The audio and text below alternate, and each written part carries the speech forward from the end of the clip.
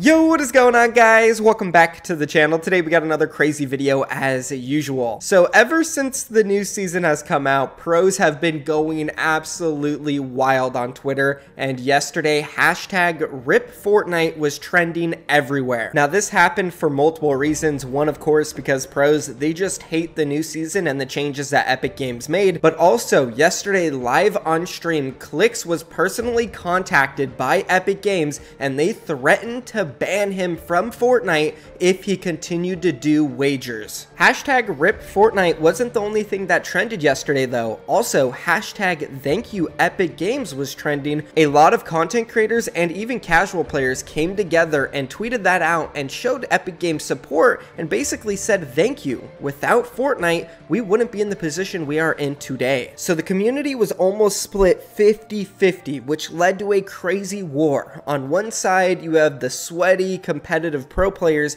then on the other side, you have the casual and content creators. So in today's video, I'm going to break down all of that, the fights on Twitter, players going crazy, and of course, Clix getting threatened by Epic Games. So the anger all started at the beginning of Season 6, and specifically with one of the new weapon additions to Fortnite, the Primal Shotgun. I'm sure many of you have already died to this gun and absolutely hate it. It's a little broken, it really is. I'm not going to deny that, and I'm sure many players aren't as well, but at this point, we all need to realize this is Fortnite and Epic Games.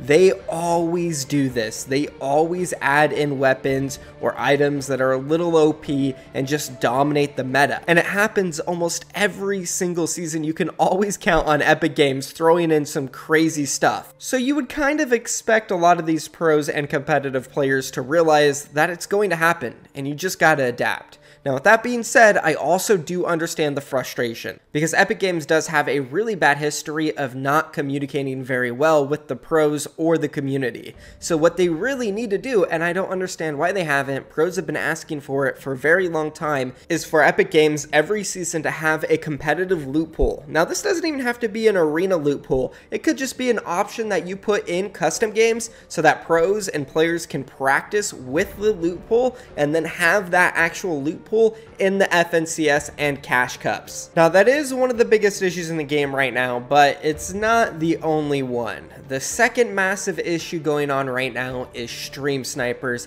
and this mostly has to do with the really popular pros and big streamers such as Clix, Ronaldo, Unknown Army, Booga, Benji Fishy, pretty much anybody who streams and gets a lot of viewers absolutely hates playing Fortnite right now because they can't play arena, and that's one of the best ways to get practice in Fortnite and to play the game and also have fun with your chat.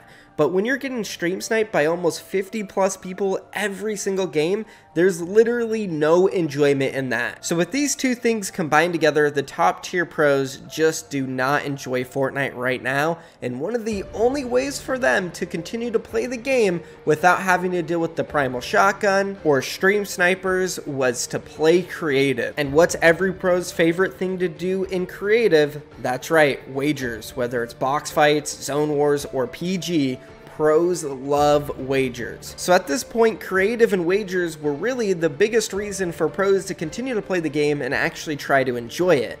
But that was all ruined yesterday when Clix was contacted mid-stream by an Epic Games employee and was told that if he continued to do wagers on his stream, he was going to be banned, so he immediately shut it down. He made the announcement with a tweet. He said, "Won't be playing or having anything to do with wagers anymore, just got personally messaged by Epic and was told to stop or will result in a ban. I recommend others to stop as well, tweeting this so people are aware." He then followed up that tweet with a reply saying this: "Also, I won't be able to play arena with the amount of effing stream snipers I have, so I will be starting to play arena box fights or green versus purple, go goated." And after this tweet, all hell broke loose, guys. Drops from KNG replied. He said, "It's crazy how quick they reply about wagers, but not stream snipers." And then Plowlism, who basically built his entire name and brand off of 1v1 wagers, said this: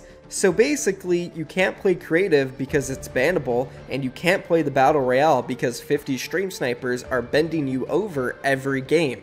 What do they actually expect people to stream now then? Motors said this, not allowed. Sub-customs and Fortnite wagers. Allowed? Getting effed by a primal shotgun while Epic Games is swimming in money. Now these were just some tweets under Clix's post. There were so many more, but let's go ahead and take a look at Ronaldo's separate tweets. He said, literally an embarrassment being Epic Games, LOL. Now Ronaldo's always been super harsh on Epic Games, especially in times like this. He continued with a few more posts. He said, I'm really confused if Fortnite actually is trying to kill their game. Literally getting rid of wagers of any sort doesn't do anything to stream snipers, doesn't communicate, lowering money every FNCS, and overall getting rid of fun.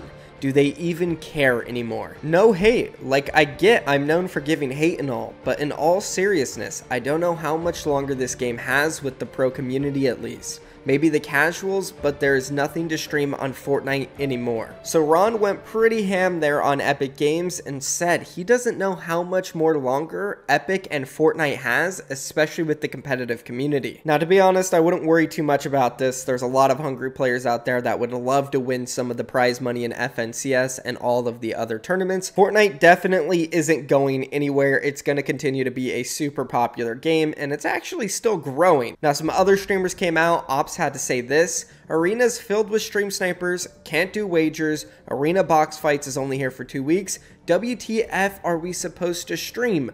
Team Rumble or something? Oh my god. Now, as I just mentioned, Fortnite is still growing. Bala tweeted this out. He said, to me, it's actually crazy how Fortnite and Comp are still showing insane growth despite the community telling their millions of followers that the game is dead every few months. Y'all tripping, laughing emoji. And there was plenty of support for Epic Games too. HypeX, one of the most popular YouTubers and community leakers in Fortnite, tweeted this out.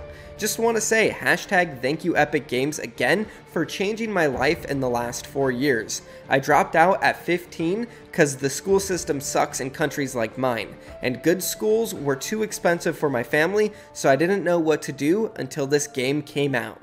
Heart emoji. Now, HypeX made another tweet, and this one caught a lot of attention and heat from certain pro players. He said, I don't understand how most comp players expect communication when they are more toxic and immature than all other games communities combined. And this nearly got 20,000 likes. Now, one pro in specific, Young Calc, came out and he replied to HypeX saying this guy makes hundreds of thousands of dollars a year for tweeting out lines of code and is talking about how we are too toxic when they add game-breaking stuff that costs us thousands of dollars. Now, I understand both sides of the argument. Fortnite has done so many amazing things for people out there, including myself, and I am personally forever grateful for that. Now, as for pros, I understand they're frustrated. The game is in a pretty tough competitive state. There are some OP items in the game, and stream snipers, they're impossible to deal with, and I'm sure Epic Games are working on it. It's probably something that isn't easy to deal with, but I know they've been trying to. As for the wagers, honestly, you can't blame Epic Games for this. It's literally gambling, and it is illegal in almost every single country for underage people to gamble. And honestly, Epic Games is probably making this decision for the safety of the game. There's some crazy powerful people out there who could try to shut down Fortnite